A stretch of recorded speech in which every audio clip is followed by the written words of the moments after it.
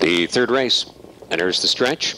2001 championship final of the Breeders' Crown. 2-year-old Colton gelding Trot.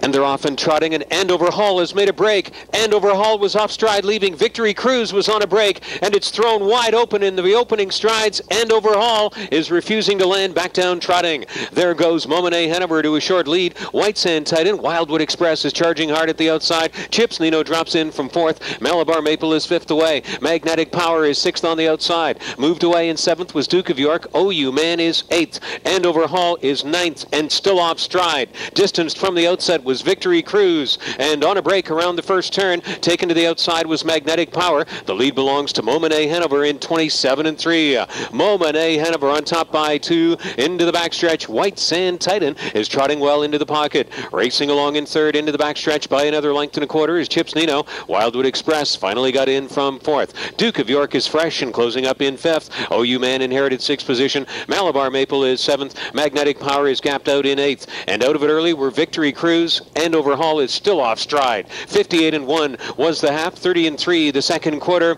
Momene Hanover waiting for a challenger, and driving out from 3rd comes Jim Doherty with Chips Nino into the last 3/8. White Sand Titan is in the pocket. Tony Kerwood puts Wildwood Express up 2nd over 4th, and on the outside 5th, maybe looking back in, is Duke of York. OU Man is the 6th one on the final turn. Malabar Maple is 7th, and out of contention early were Magnetic Power, Andover Hall, and Victory Cruise. They're bunching up and heading 4 wide out of the final turn. Out of the backfield comes Duke of York, a menacing presence on the far outside. Macdonell has this one fired up. Duke of York is flying up on the outside to join Momene Hanover off 3/4 in 1:28. Duke of York right up alongside Momene Hanover. Duke of York, Momene Hanover out for the deep stretch drive is White Sand Titan. It's down to Duke of York and White Sand Titan. Duke of York scores a mighty victory for the head home team, and he won it by a head in the Breeders' Crown over White Sand Titan and Momene Hanover. Duke of York has captured the crown in 1:57-3.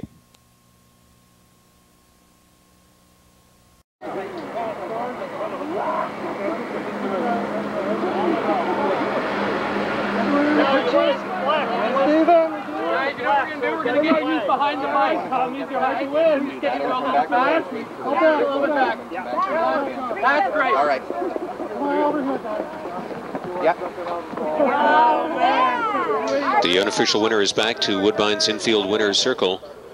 It's number 6, Duke of York.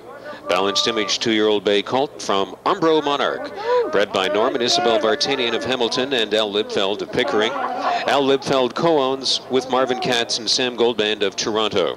Trained by John Bax and driven to victory for his 6th Breeders' Crown title by Paul Macdonell. And that's the 4th win in 11 starts this year, a life's mark of 1:57-3 for Duke of York.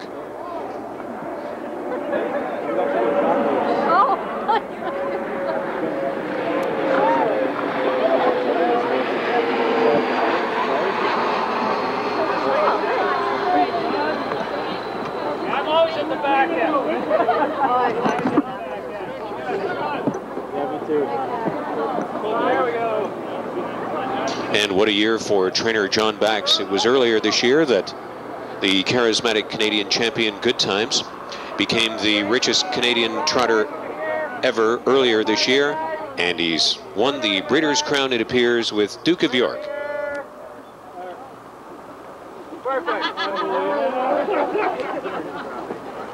Overly long ago that Paul Macdonell was winning in what is still the longest priced winner in a Breeders' Crown event, Bay's Fella. Paul, you've pulled off another upset tonight. How does it feel?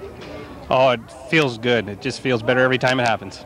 You had to feel very good and seize the opportunity when you saw that Andover Hall was having those problems. Did that change your driving strategy in any way?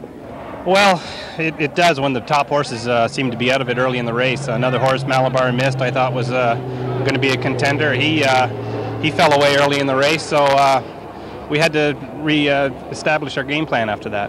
And you were being pressured throughout the home stretch. How much did you want to urge your horse, knowing that he's relatively young and still wanting to get the most out of him as you possibly could? Well, he's just, like you say, a green trotter, and you don't want to be too hard on them, but yet you're still going for pretty good money, so you kind of got to get what you can out of them. But he responded every time I asked him, and he won by just enough. Got to ask you as well, before I let you go, about the job that trainer John Bax has done with this horse. Oh, John, with every horse he's got, he's just he's a hands-on guy. Like right now, he's taking the horse back over to the barn himself, and yeah, you just can't ask for a more quality trainer than John Bax. Well, Paul, I want to say congratulations to you, and enjoyed having you here with us tonight. In the winner's enclosure, they're saying, "Don't diss the Duke." Duke of York victorious tonight in the Breeders' Crown.